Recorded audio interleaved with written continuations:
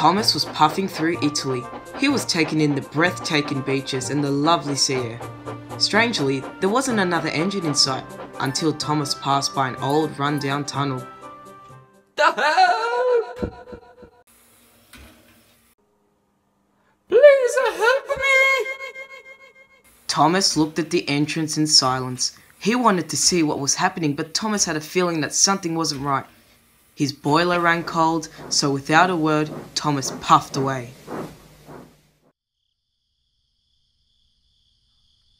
Later that night, Thomas was settling into the sheds with Gina. Hey Gina, do the tunnels usually speak in Italy? Not the ones I know of. How far were you? Only about 3 miles down from here. I haven't been that far in a long time. Why haven't you gone out that far? Is it not part of your line? Thomas, look around this shed. Notice anything? Thomas looked around the shed. Him and Gina were the only 2 engines there. Yo, the only engines here? And why do you presume that is? Were no other Italian steam engines preserved? Oh, Thomas, I do wish that were the case. Well, what happened to the others?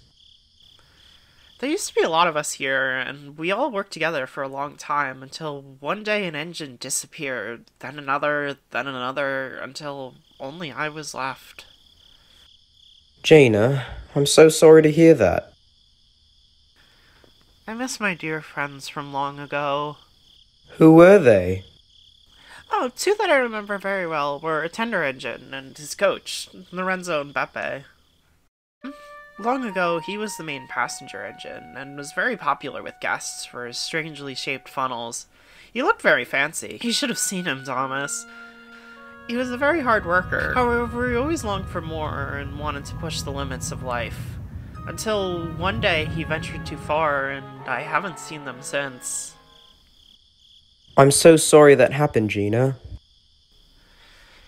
It's alright, Thomas. Already came and went. And with that, Thomas and Gina went to sleep.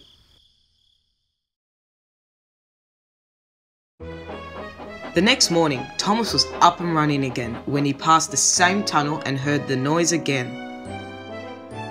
Help! Please! What if that's one of the engines who's gone missing? They could need help, but it could be a trick, and I'll go missing too. Help me, please, I beg you!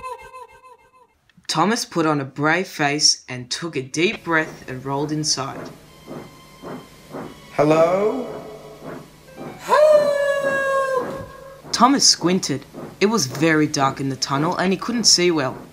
The cries for help only seemed to get further away until there was complete silence. Hello?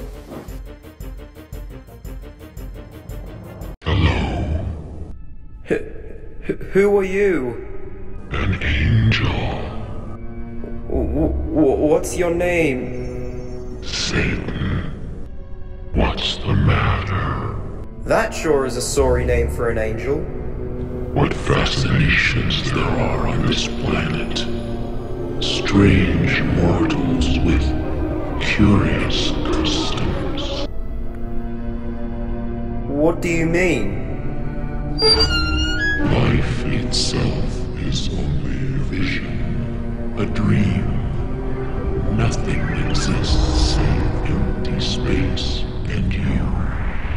And you are but a thought. Please help me before it is too late. What's too late? What's going to happen?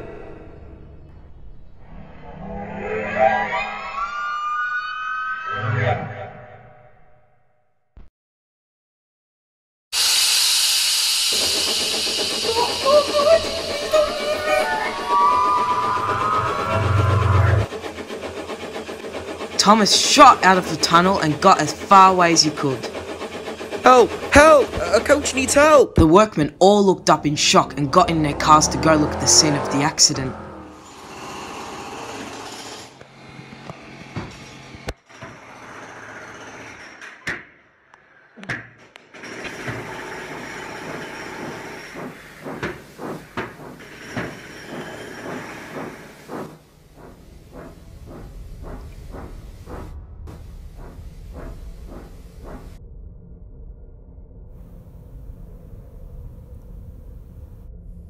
There was an engine here!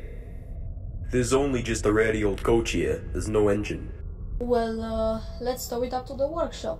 We can probably do something with it. Thomas coupled up to him and pulled Beppe out of the tunnel.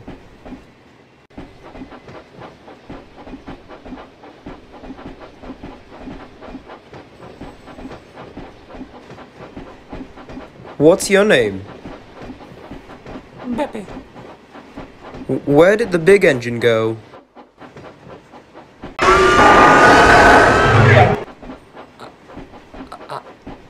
I don't know. How did you and the big engine get lost? What happened? Onward, Pepe, to adventure, my little friend! Yippee adventure!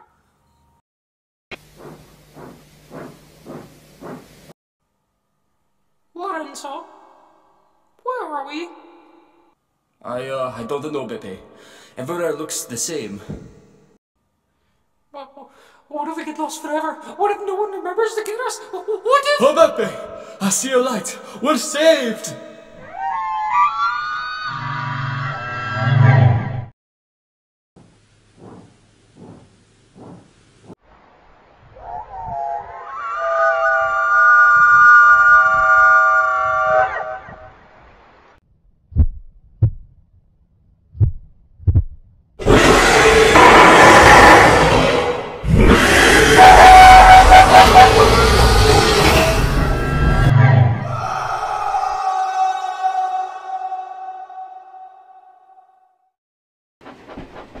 I don't want to talk about it.